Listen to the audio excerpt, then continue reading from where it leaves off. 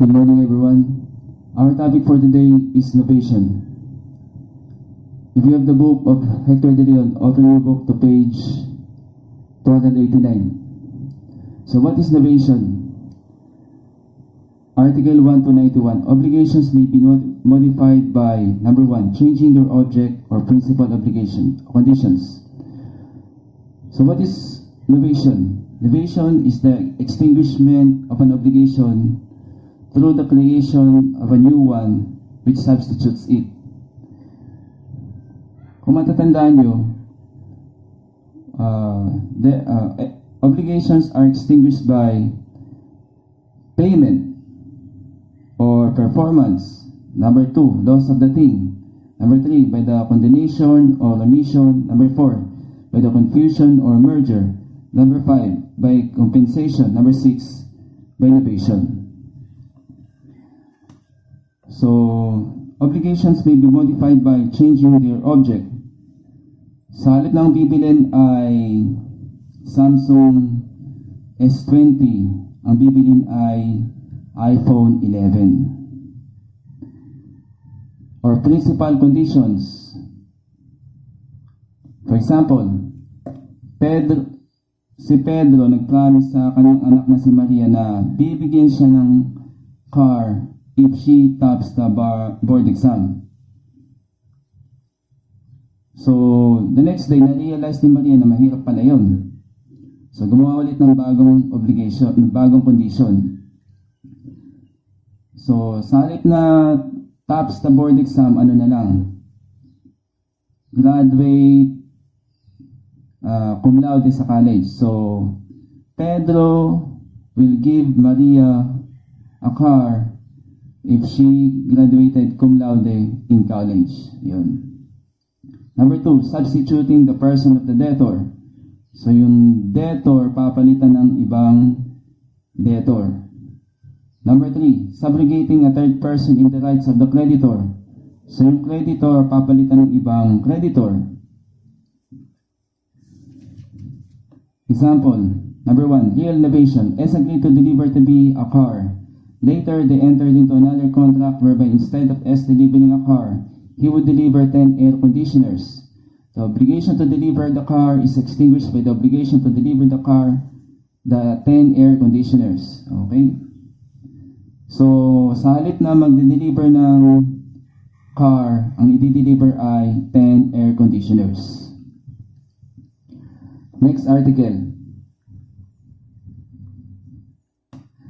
Is consent of the parties needed? Article 1 to 92. In order that an obligation may be extinguished by another which substitutes the same, it is imperative that it be so declared in unequivocal terms, or that the old and the new obligations be on every point incompatible with each other. Ano ba ibig sabihin ng unequivocal terms? Meaning, klaro. Okay? So, klaro na nakasulat doon sa, nakalagay doon sa contract, sa obligation na instead of S20, ang bibilin ay iPhone 11. O yun. At kung hindi man daw unequivocal term, or that the old and the new obligation be on every point incompatible with each other. So meaning the two obligation cannot stand alone. Okay, kaya incompatible. Example, page 292. S agreed to deliver to B a car on November 10. Subsequently, a second agreement was ordered into whereby S would deliver a truck on November 10. Is there innovation? No. There is no innovation because it is not so declared expressly by the parties in their second agreement, and that the two obligations are not incompatible with each other because each can stand separately. So, why is there no innovation? Number 1, it is not so declared in unequivocal term, meaning hindi malinaw. Hindi nilagay sa obligation na instead of car, truck na i-deliver. So, mangyayari niyan, dalawang sasakyan ang i-deliver. At saka hindi daw incompatible. Okay? Because each obligation can stand alone. mag-deliver ng car, mag-deliver ng truck. Number 2, supposed obligation of S is to construct a house on certain parcel of land. Subsequently, S agreed to construct an apartment on the same parcel of land. The area of the land is such that both the house and apartments, as per the building plans, cannot be constructed on the same site.